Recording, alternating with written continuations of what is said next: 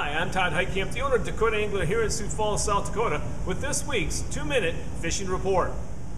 Well, folks, the weather definitely has made it quite a bit tougher for a lot of us to get out this past week, but one good thing is that we got the needed rainfall that many of us have been hoping and praying for all this spring, so that's the good thing. But the wind really has made it tough to get out there to hit the lakes, but some of the guys that have gone out have had some decent success.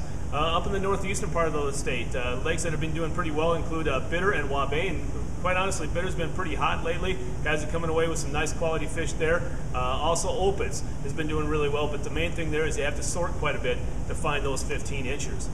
Reeds, Swan, and as well as Indian Springs and Dry Lake by Clark have all been producing fish. You just have to move around to find those active fish.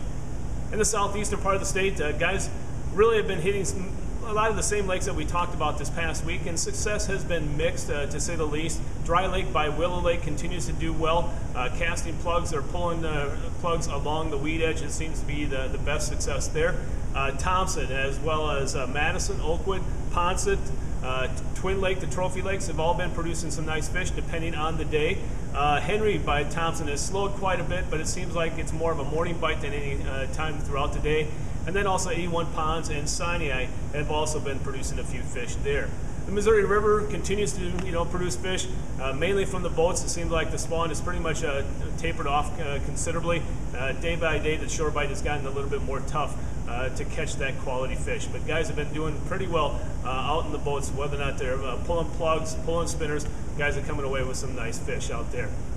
And as I mentioned last week, folks, the crappie bite's really taken off, but it has really kind of tapered off a little bit this week, mainly due to the weather. Guys are still catching some nice crappies on Thompson, Pickerel, Reeds, and also a few being caught at Scott Slough, Vermilion, as well as Ponset. So again, you move around quite a bit to find those active fish. And what have they been using? Small jigs, minnows, small pieces of crawler, and also the shiny hiding, and we have all of that right here at the store. And now, folks, it's time to take a look at a few photos from this past week.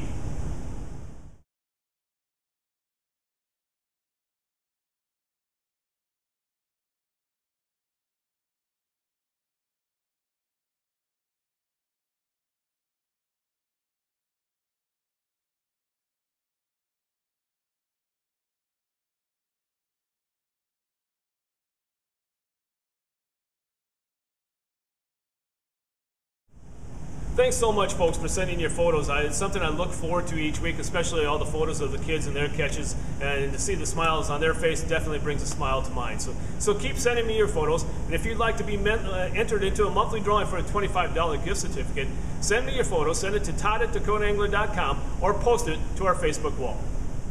And one thing I want to leave you with this week is that a lot of people have been talking about the Rapala BX minnows based upon the latest in-depth outdoor show. Folks, we have plenty of them on hand. Stop on by here in the store, take a look at our great selection of the BX minnows, and talk to us about how to use it. Plus, speaking of Rapalas, the promotion was so great we decided to bring it back.